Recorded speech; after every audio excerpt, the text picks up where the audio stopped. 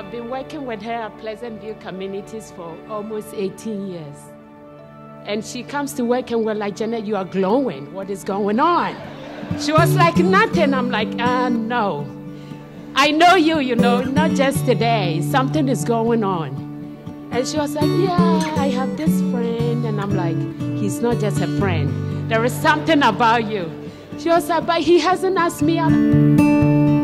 Tells me she's going to look for a house. You are not looking for a house.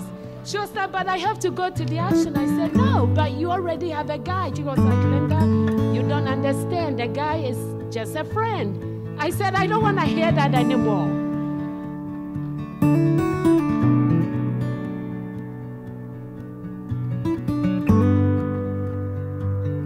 And Claire was that uncle that any boy could wish for. He was single, rich, had a lot of toys. You know, we spent a lot of time with him. Then most of us got married. We were busy with our families.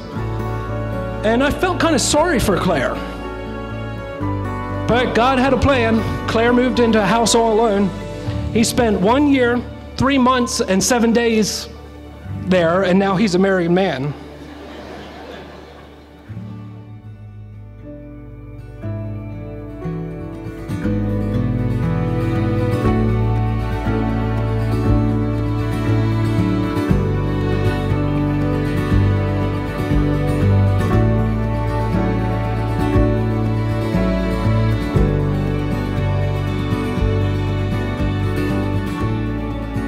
Over the years, I got thinking, you know, I ought to talk her into buying a house. Finally found one she was really interested in, and I said, yeah, I think this is going to be nice for you. And we went to the open house, and it really, we were excited.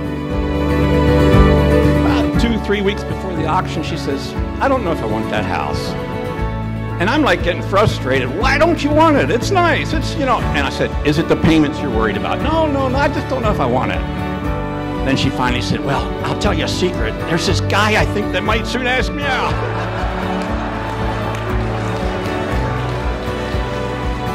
I'm really looking forward to what God has in store for you guys. Thanks a lot.